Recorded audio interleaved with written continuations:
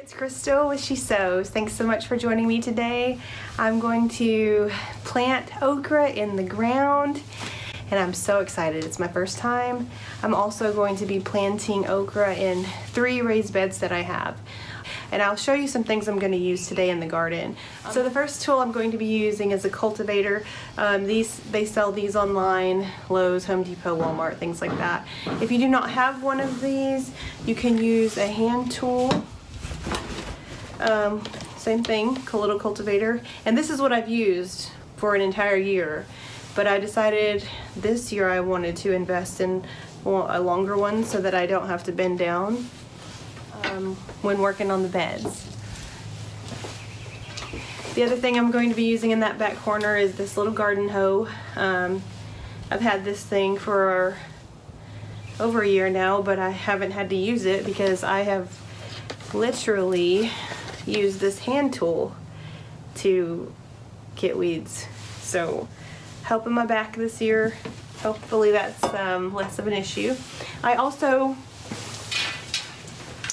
have all of my stakes from last year. I use these for tomatoes, okra, peppers, all of my peppers, all the varieties of tomato and okra. And I'm going to reuse them. So the good thing about these, they're pretty inexpensive, but you can use them every year. And for backyard gardening, you know, you have a few plants. I think these are great.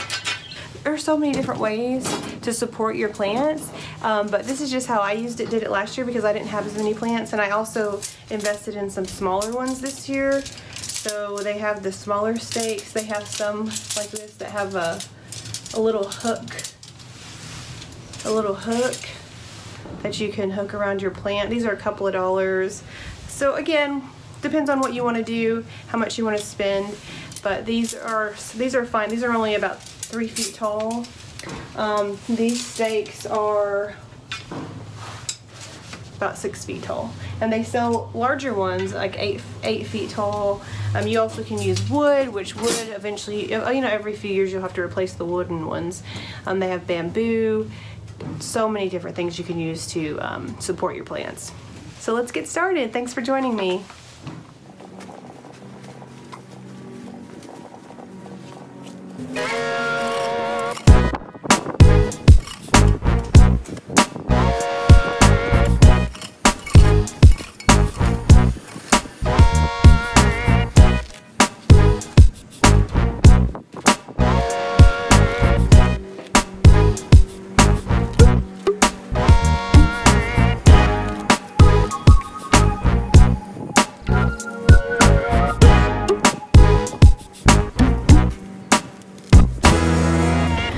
So the soil that I'm going to be adding is called a Vigoro all-purpose garden soil. So I will be putting that on the ground, and then I'm going to put ground cover on top of it.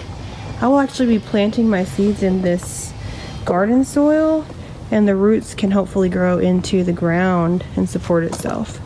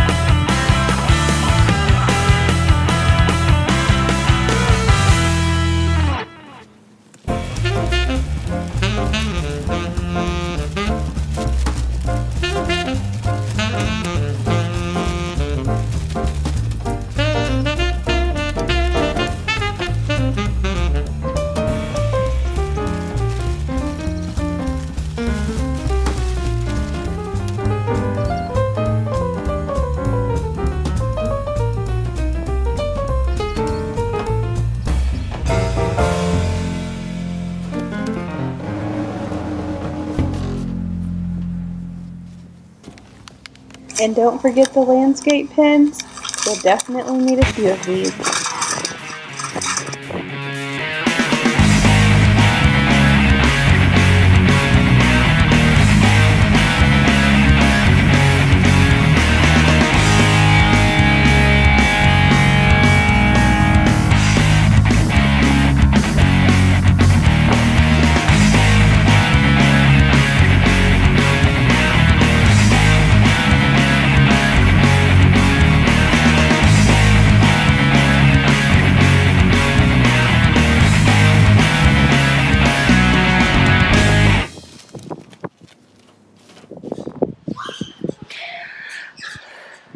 That was a lot harder than I thought it was going to be.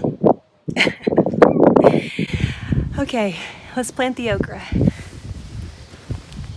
I'm almost 18 inches off the wall here because okra gets really large. One plant can take up this much space, if you can imagine. So if you look at the seed pack, it actually says 18 inches apart. So that's perfect. Seed depth 1/2 to 1 inch.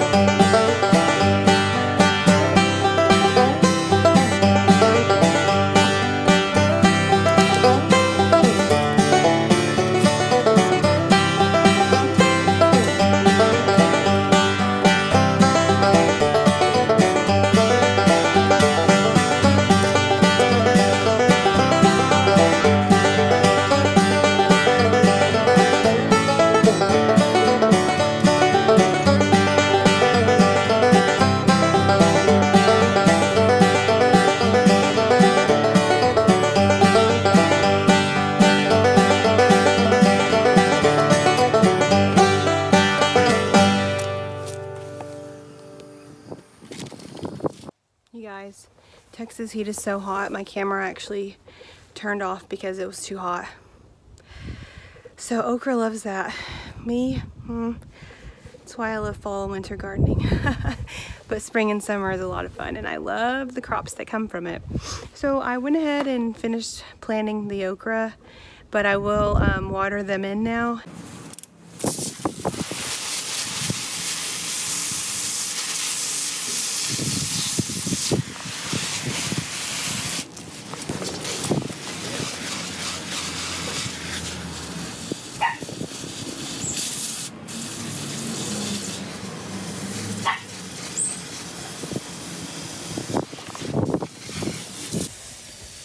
So in the beds, I actually planted one like on that corner and one on the other corner. These are 2x2s, but I put 2 in each box, but I just put one in that corner and one in the other corner. Same on this bed, one in that corner, one in the other corner. Thanks so much for joining me in this hard work. It'll all be so worth it when we're eating fried and fresh okra. I look forward to talking with you soon. Thanks so much again, and don't forget to sow the seed.